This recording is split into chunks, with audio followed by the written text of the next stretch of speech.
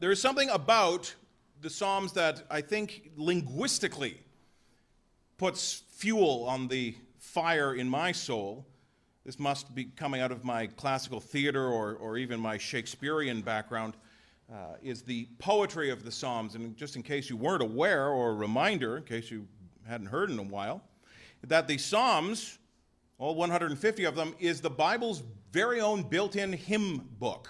These were songs, and they were played with musical accompaniment, and they were sung. Some of them, there's a series of them, in fact, that were sung every Passover. The Psalms of Ascent, they were a series that the pilgrims, so to speak, would sing as they were heading up to the temple every Passover. They were part of the inbuilt liturgy of God's own people, written across centuries. So we turn to Psalm 101. Let's look at the text, and then the first thing I will do is I will provide you with the background around which this was written. I thought that this was very apropos, particularly as we close out 2023 and look, even tomorrow, at 2024, a brand new year. Psalm 101, a psalm of David. I will sing of steadfast love and justice. To you, O Lord, I will make music. I will ponder the way that is blameless. Oh, when will you come to me? I will walk with integrity of heart within my house. I will not set before my eyes anything that is worthless. I hate the work of those who fall away. It shall not cling to me. A perverse heart shall be far from me. I will know nothing of evil. Whoever slanders his neighbor secretly, I will destroy.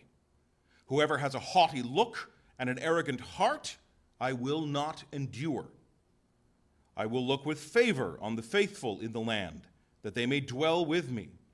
He who walks in the way that is blameless shall minister to me.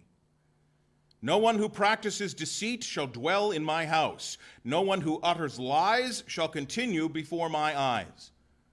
Morning by morning, I will destroy all the wicked in the land, cutting off all the evildoers from the city of the Lord. Amen. Braden, that's an interesting choice for New Year's. Well, take a look, and I hope that you're not adverse to being one of those who either takes notes or even perhaps underlines or circles certain things in your Bible. I have this repeated phrase underlined again and again and again and again throughout this psalm, and maybe you heard it in the reading of it. I will sing of your steadfast love. I will make music. I will ponder. I will walk. Here's the negative, I will not set before my eyes anything that is worthless. I will know nothing of evil. I will destroy. I will. It's the practice, has become the practice, to make New Year's resolutions, isn't it? Now, I often say my sermon research sometimes takes me into very interesting, sometimes very strange places. I once researched the history of wedding dresses to talk about why is the bride dressed in white? Where did that all come from? But this week, it was the history of New Year's resolutions. They actually go back probably a lot further than you may think. They actually date back to, at least as far as historians can tell, the ancient Babylonians. Now, the ancient Babylonians, their New Year was in the middle of summer. They had it at the other equinox, which is in June. And at that, they were a largely different climate than we are, in a largely agricultural society. So at the beginning of their New Year, which is right in the middle of planting and harvesting, they made a resolution that if they had borrowed any agricultural equipment, they would return it. And then when the fall would roll around, those rightful owners would have what they needed to go and harvest their fields.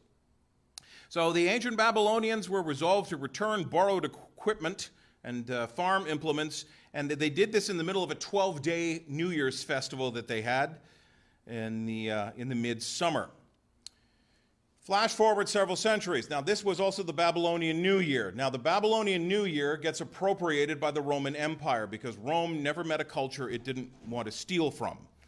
That's why all of the Roman gods, if you've ever noticed, they, with a few name changes, bear striking resemblance to the Greek gods. Jupiter is just Zeus, and they all have Romanized names. Well, Rome needed some gods, and there's a perfectly good set of gods over here in Greece, so we conquered Greece and we stole their gods. But we Romanized them to make them brand new. This is what Rome did. Rome was the ultimate criminal in terms of cultural appropriation, and they appropriated the Babylonian New Year. So they also appropriated with it the idea of making resolutions. Now this lasts until the Emperor Julian, who introduces the Julian calendar and decided that in the month of January, that was now going to be the new year. So the resolutions move from midsummer to the beginning of January. Still with me? Good. Now, we're making resolutions, and now they're in the winter instead of the summer. And that's why we have a new year when we have a new year. This continued then after the collapse of Rome into the Middle Ages. Now, I said my research takes me to strange and interesting places, and this was definitely one of them. Now we're in the Middle Ages. It's the era of castles and knights, and of course the code of chivalry, which is the line and rule for all of those knights. And so at the dawn of the new year, said knights would renew their oaths to the chivalric code, and they would do so by laying hands on a peacock. I told you. It was actually called the peacock. Now, first off, I question, it's 1405. Where did we get all the peacocks from? But they would lay hands on a peacock, and they would it was literally called the peacock vow. They would reaffirm this chivalric code, the code of chivalry that they swore to live by, and they would renew their dedication to it. Flash forward again several centuries. Now it's the 1600s. People have now picked up on this practice. New Year's resolutions are now so common.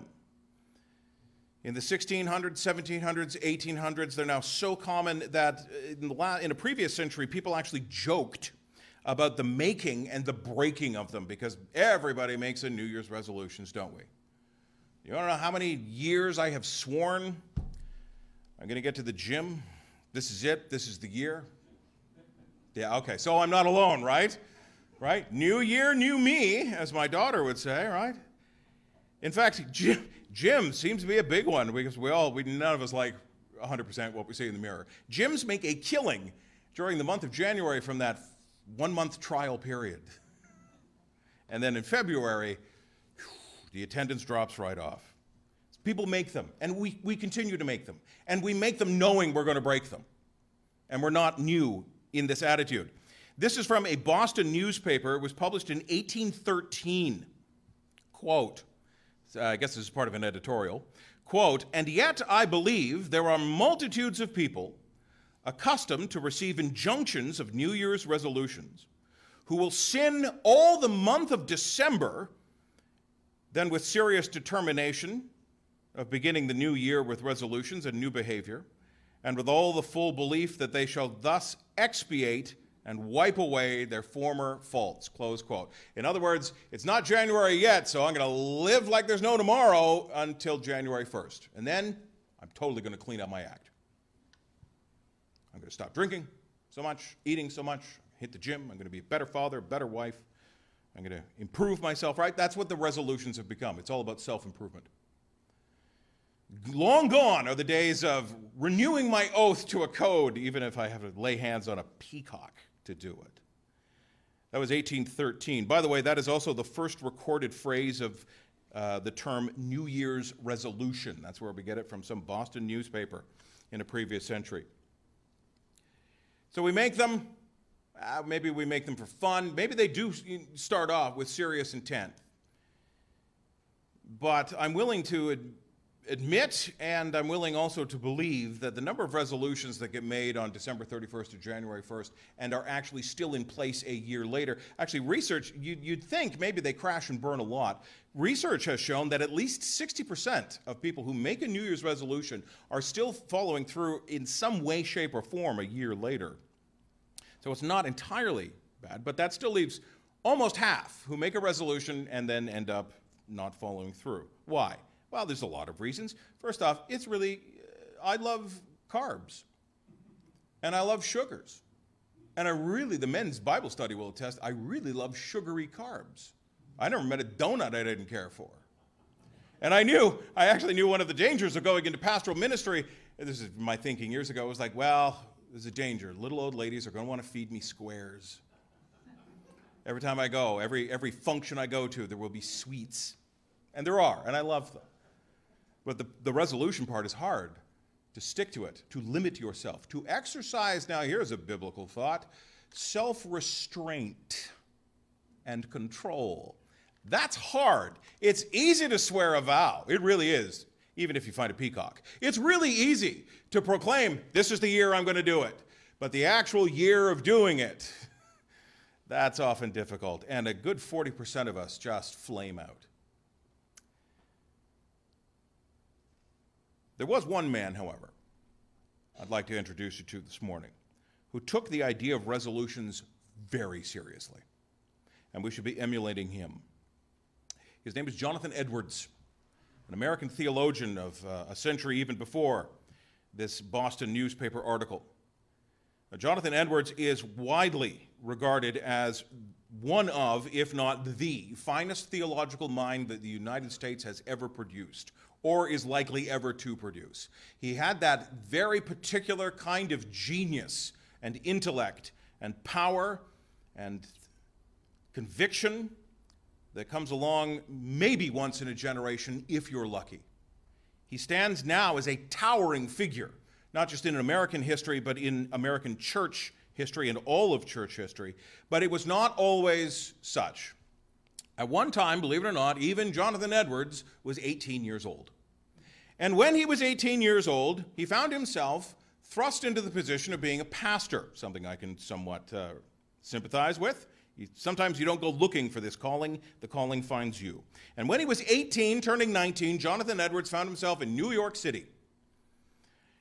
Now, where in New York City is a bit of an issue of debate. I have read that the church that he was given charge of was down by the harbor. I've also heard that it is about where Broadway and Wall Street is currently.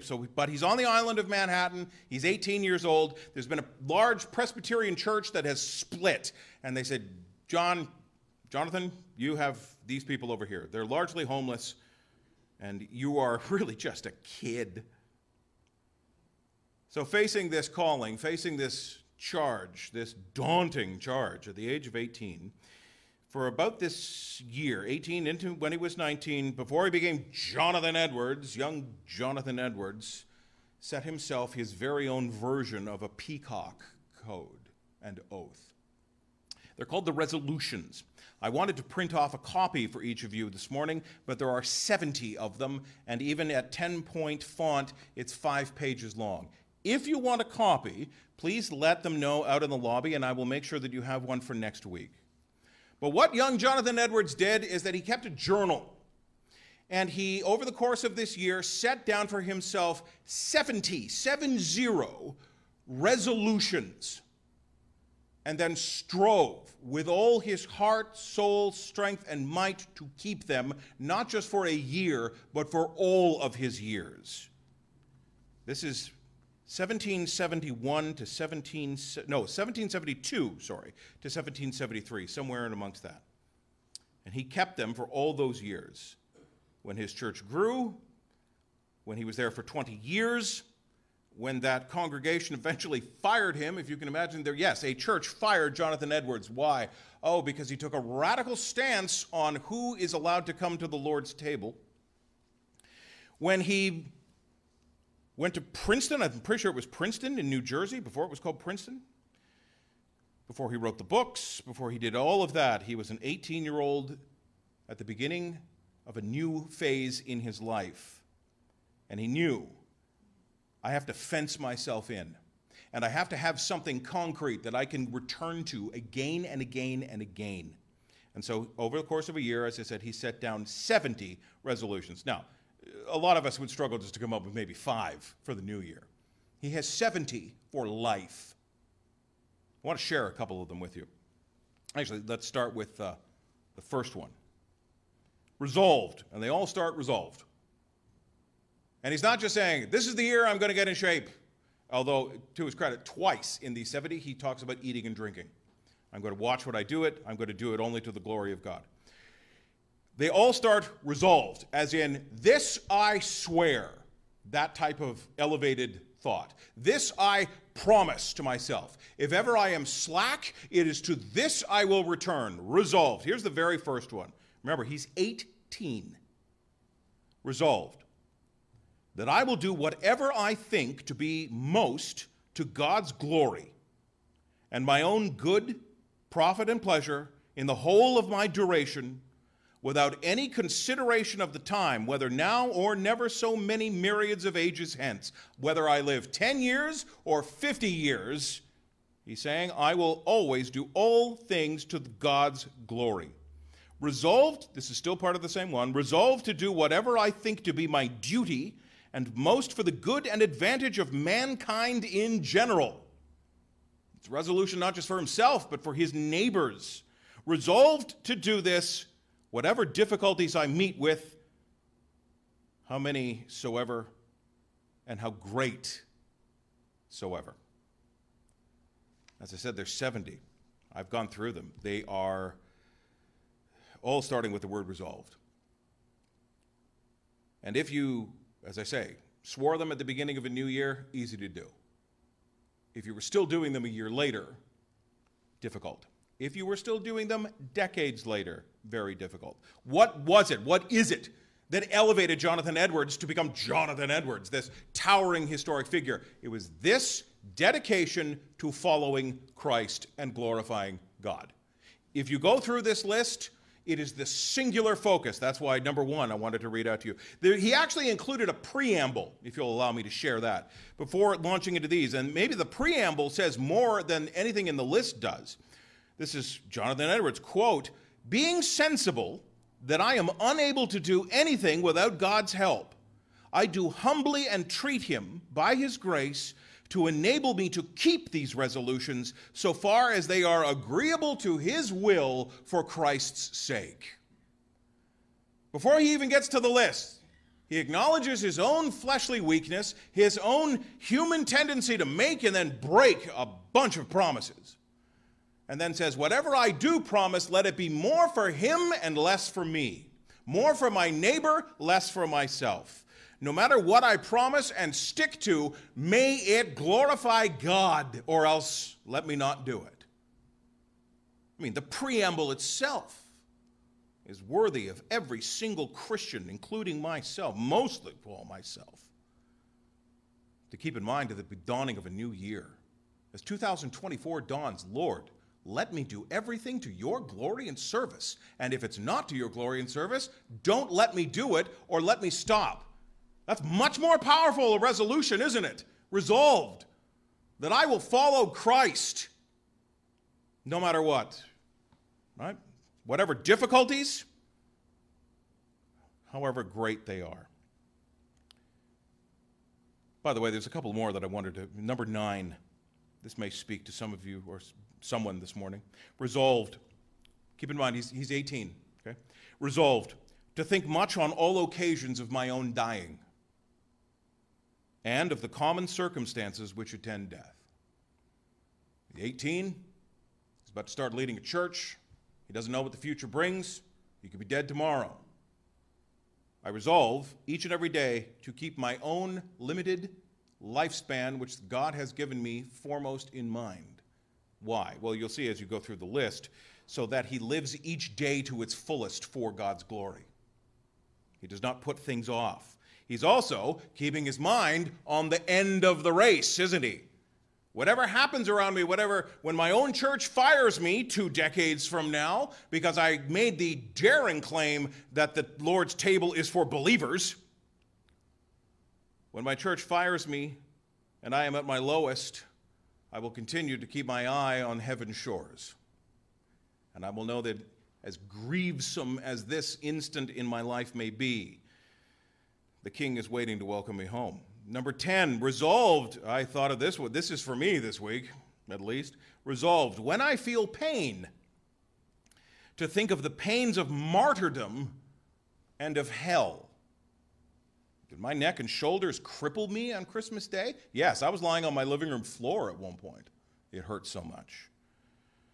Did it hurt more than those who went, say, to the flames so that the Bible could be translated into English? Not by a long shot. Hell lasts forever. My shoulder, I took a couple of Advil and felt better. Eternity puts a lot of things in perspective. We make resolutions with 1 year in mind. We should be following after Edwards and David. We'll get to his text in a moment, but we should be making them with forever in mind. Make a resolution with forever in mind. I'm going to follow Christ so that when I arrive before heaven's throne, he says to me, "Well done, good and faithful servant." There's a resolution worth making. How about this, number 41, resolved to ask myself at the end, note this, at the end of every day, week, month, and year, wherein I could possibly in any respect have done better. Constant evaluation, reevaluation. What else? 63. Oh, okay. Yeah, 63. It's a bit wordy, but I'll explain. On the supposition that there was never to be but one individual in the world at any one time who was properly a complete Christian in all respects of a right stamp, having Christianity always shining in its true luster and appearing excellent and lovely from whatever part and under whatever character viewed. Okay, so he sets this one up with a preamble.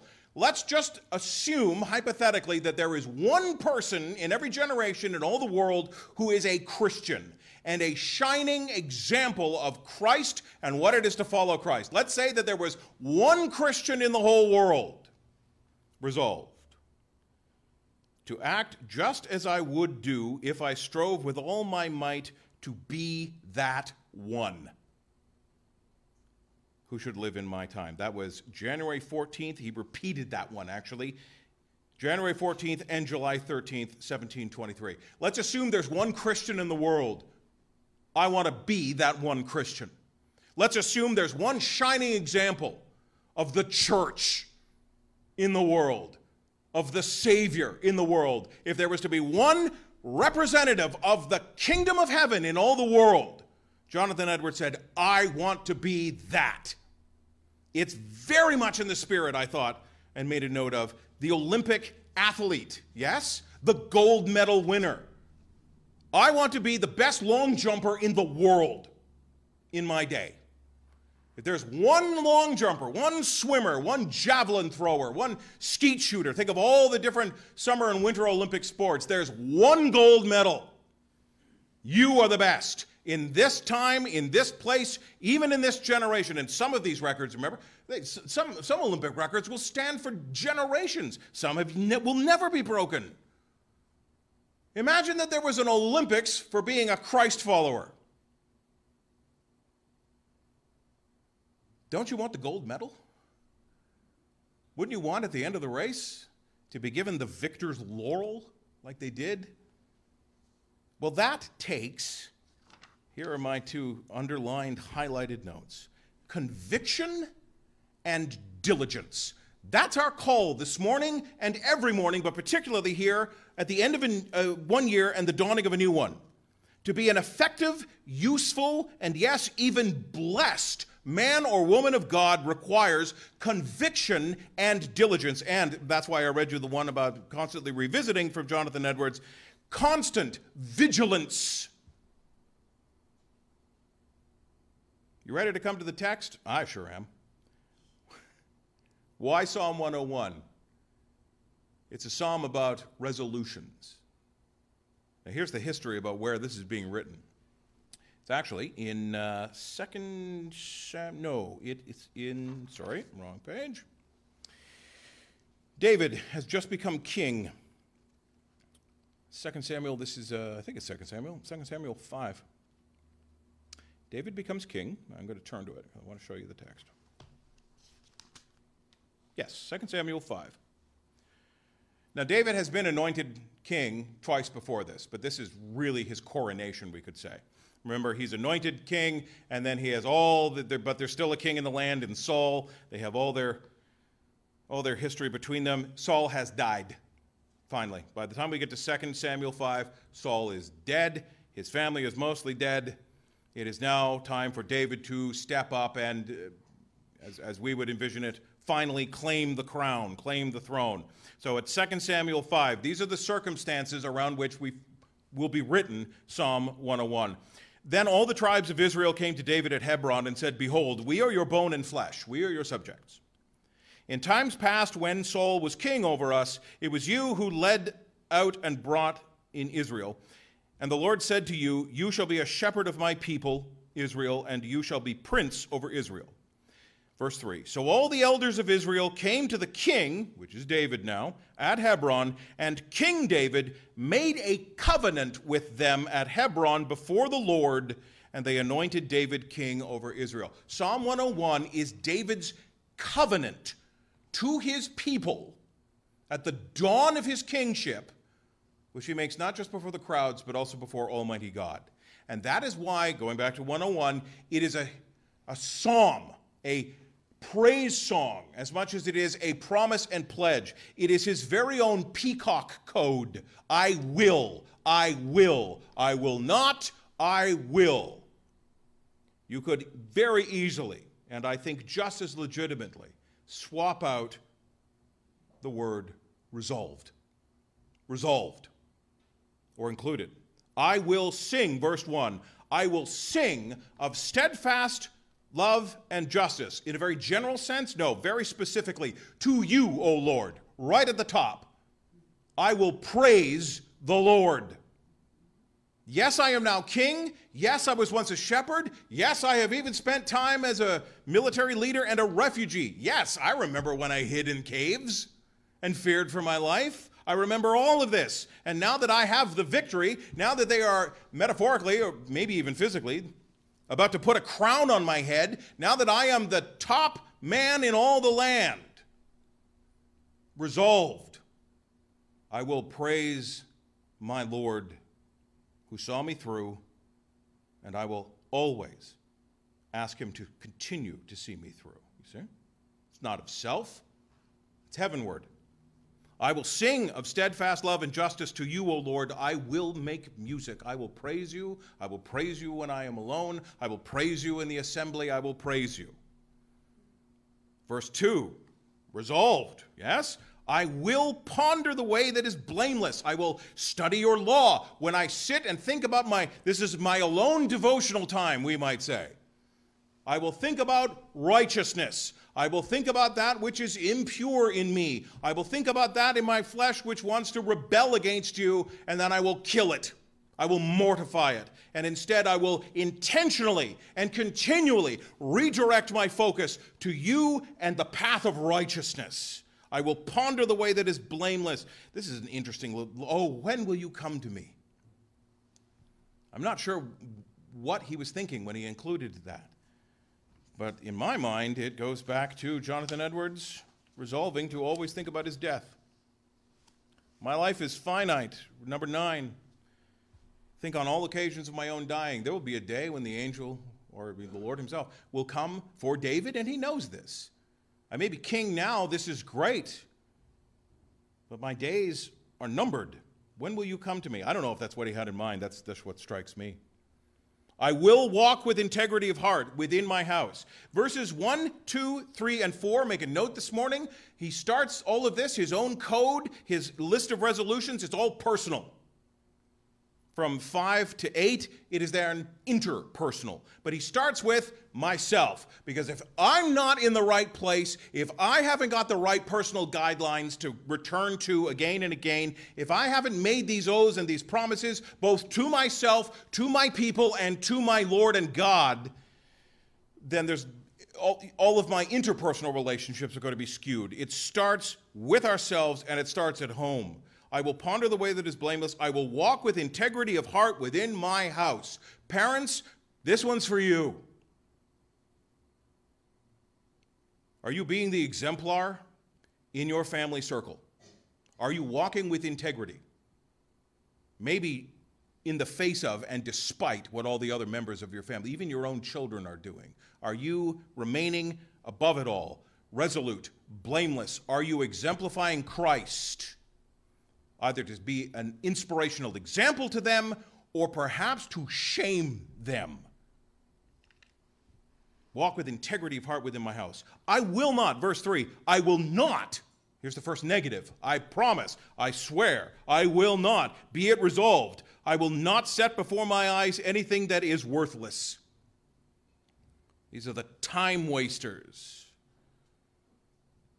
All the distractions of life. In fact, he goes on, I hate the work of those who fall away. It shall not cling to me. Those who profess to worship and follow and then fall away, I will not be dragged off into the ditch with them. I will stand resolute. A perverse heart shall be far from me. I will know nothing of evil. Oh, we could just camp on that this morning, couldn't we? Resolved. In 2024, I will know nothing of evil. I will put away the time wasters. I will walk with integrity in every circle in which I find myself, be it my home, my school, my work, wherever it is. And when the world tries to say, do this, when the world tries to entice me to compromise, I will plant my feet and say, no. Fire me if you must. Discipline me if you must. Take away my benefits if you must. But I am resolved to follow the Lord and know nothing of evil.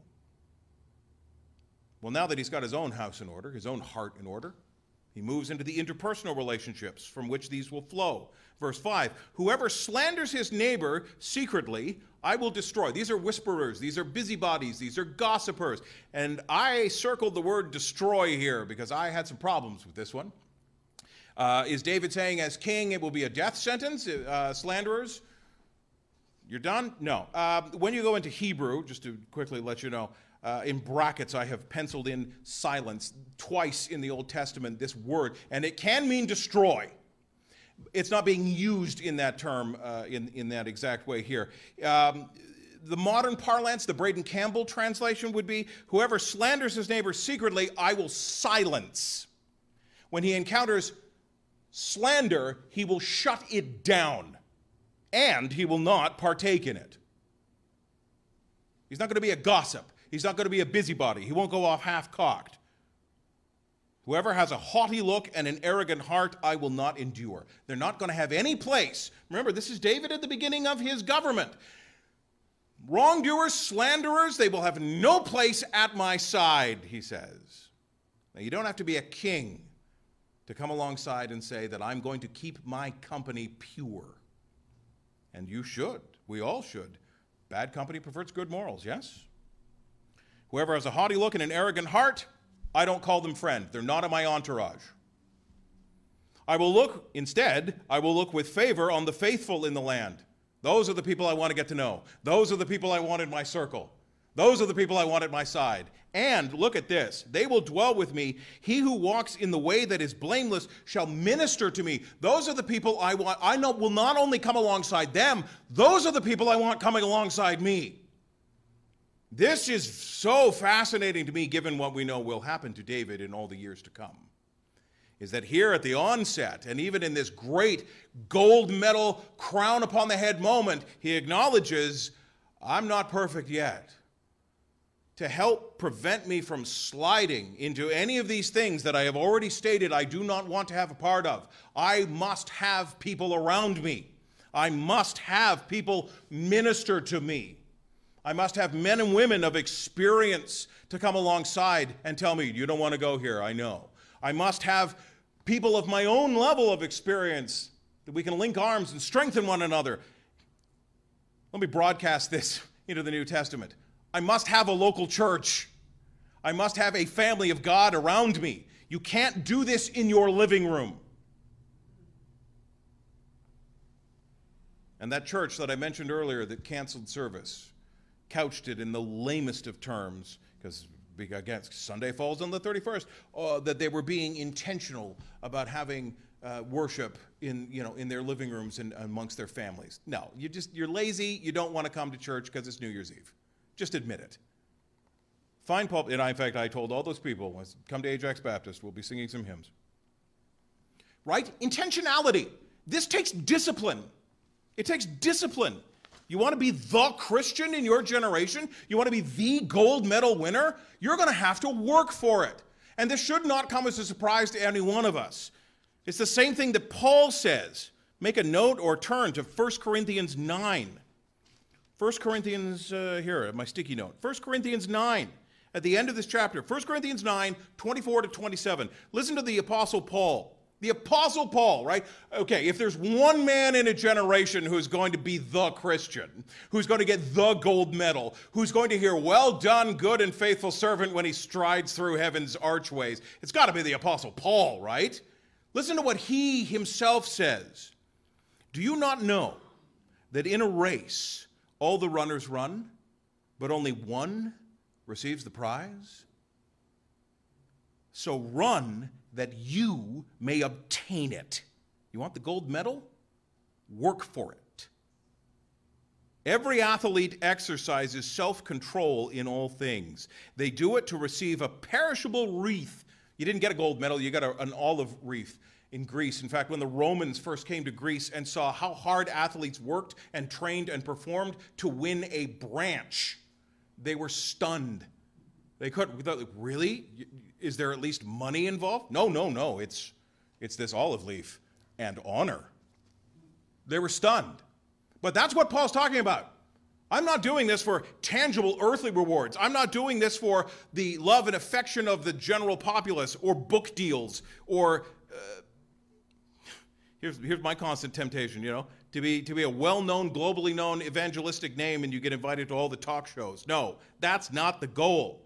That's perishable. We seek a reward that is imperishable.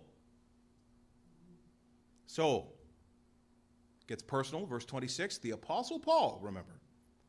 So I do not run aimlessly.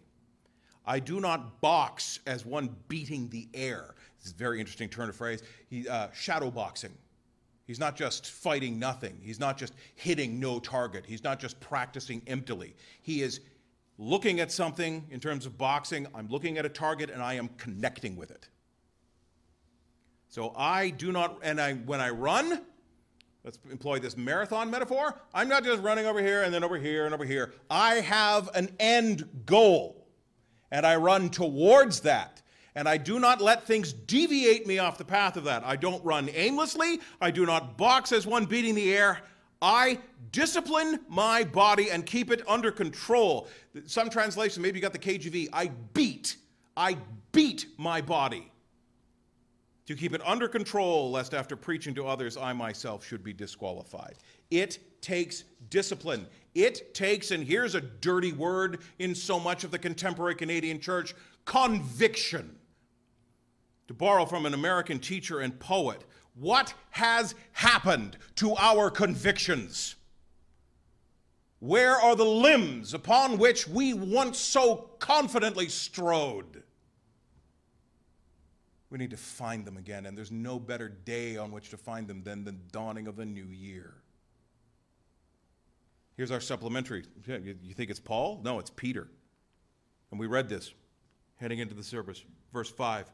For this very reason, thinking about our salvation, thinking about our newness of life in Christ, thinking about how we have been ransomed, healed, restored, forgiven, with all of that in mind, that's the starting point. What's the end goal? Well, between there and heaven's shores, and because of our salvation, for this very reason, this is for 2 Peter 1:5, make every effort to supplement your faith with virtue, and then knowledge, and self-control, and steadfastness, and godliness, and brotherly affection with love. Every effort, every morning, every day, every week, at the end of every year, Jonathan Edwards checked in. Where did I fall short? Where can I improve? Resolved. Boy, I mean, even this would make a wonderful list, wouldn't it? Not resolved, I'm going to eat fewer donuts. By the way, I'm going to try to eat fewer donuts. Lord, yeah, with the Lord's help. How about this? Resolved. In 2024, to supplement my faith with virtue. How about this? Resolved. in 2024 to supplement my virtue with knowledge and my knowledge with self-control. And my self-control with steadfastness, and my steadfastness with godliness. How about that? How about resolved to be more like Christ come 1 year from now when we're looking down the barrel at 2025 and I do my year-end review? Am I more like Jesus than I was a year ago? Is this church more representative of the heavenly kingdom to which it has been called to be an ambassador to the town of Ajax? Are we further along the walk? Are we closer to the end of the race? Or did we waste our time? Verse 7 here, back to David. No one who practices deceit shall dwell in my house. Again, back to family, back to interpersonal relationships. No one who utters lies shall continue before my eyes. Morning by morning I will destroy, same verb, I will silence, I will put a stop to, I will shut down all the wicked in the land. Now this use of this verb in Hebrew is more intentional. I will, because he's king, because he's also acting as the purifier and the top policeman in the land, we could say. He will seek out wickedness in the land, and he will root it out. He will destroy it. He will punish it. He will address it. He will shut it down. He will make sure that it does not propagate. He will cut off all the evildoers from the city of the Lord. He's going to purify his people as king. Now, how did this work out for David? Meh, he said with a wavering of his hand. In fact, again, talking about my social media feeds, the issue of David raped Bathsheba comes up so frequently and so often that myself and other pastors jokingly refer to it now as Bathsheba-tide. It rolls around again. And in fact, another man I argued with just a few days ago, again, wanted to impugn the character and the righteousness of David. Now, he was not perfect. And talking about Bathsheba, maybe one of the greatest of his transgressions, you can make a note of Psalm 51, because we believe that this was written after the prophet Nathan comes and says that whole great scene, you were the man. And his child falls sick, and the child dies as heaven's retribution and just punishment for what David has done. Now, David didn't keep all of these perfectly all the time, which is why in Psalm 51 he ends up writing, much later on in time, have mercy on me, O God, according to your steadfast love. According to your abundant mercy, blot out my transgressions. Wash me thoroughly from my iniquity and cleanse me from my sin. The fact that he didn't carry through all of these I will, all of these resolved statements, however, does in no way, shape, or form mean that they were pointless or wastes of time. Just an acknowledgement that he's still a man. And there is one great resolution that even he fell back on time and time again. It is the promises of God and the loving mercy in his holiness that we can depend on, whether we are abiding to our resolutions or whether we are falling short of them. How about this? Resolved in 2024 to dwell peacefully in God's mercy. That no matter what tumults or buffets or situations may come, when I feel pain, as Edward says, when I think about death or whether there is death around me in a world that is God-hating, in a world that wants me to compromise, in a world and even our own government and authorities who hate God, when all these things pull me in 100 different directions, and sometimes I may, to some degree or another, get swept along, when I return resolved, I will dwell in the knowledge that God is loving and powerful and merciful for every prodigal to return. I will dwell in the transformed and transformative power of the gospel. How about that for a resolution? I will live 2024 resolved as a child of God, given newness of life in Christ, And I will hold my head high, whether I succeed or backslide or need to come crawling back and self-evaluate. No matter my lot or place, I will continue to live and find comfort and reassurance in the mercy of God. And I will seek his righteousness. What was number 70, you might ask? Or towards the end? Well, number 68 is maybe noteworthy. Resolved to confess frankly to myself all that which I find in myself, either infirmity or sin. And if it be what concerns religion, also to confess the whole case to God and implore needed help. I will constantly throw myself and live in his mercy, and I will come to him in continual forgiveness. Look, our 1 John Bible study has already touched on this, haven't we? If anybody says that they have no sin in them, they're a liar. The truth of God is not in them. This is 1 John 1. However, 1 John 1:9, if we confess our sins, he, meaning God, he is faithful and just to forgive and to cleanse us from all unrighteousness. If we say we have not sinned, we make him a liar and the word is not in us. Why don't we start the new year by confessing our sins to one another? Why don't we start the new year in a time of quiet contemplation or even family devotions to God, saying we know that we have not been what you have called us to be this past year. Strengthen us to be better in the year to come. And among all things, resolved, I will uplift Christ and his holy name, both in my life and in all my different kinds of interpersonal relationships, till he call me home, and to do so with direct, intentional conviction and diligence. Father God, as we come to the close of one year and the dawn of a new, I pray for all the people, whether they're here this morning or traveling elsewhere, joining us virtually, whether they hear me today or in the days to come. My prayer is the same for each and every one of them, that you would strengthen them to be ever more like your Son, their Savior, our Lord, Jesus Christ. Help us, Lord, in a world that is full of all the things that we should turn our back to. Help us turn our back to them. Help us to remain strong and resolute. And never let us become so prideful or so conceited or so haughty that we refrain from constant and continual and honest self-evaluation. We are running a race. We are fighting a war. We are in a competition. We are laboring for the kingdom. Help us at all times, and you have helped us in giving us one another, but continue to come alongside us in the year to come, that we may not labor in vain, that we may not go off in the wrong directions, that we may not beat the air.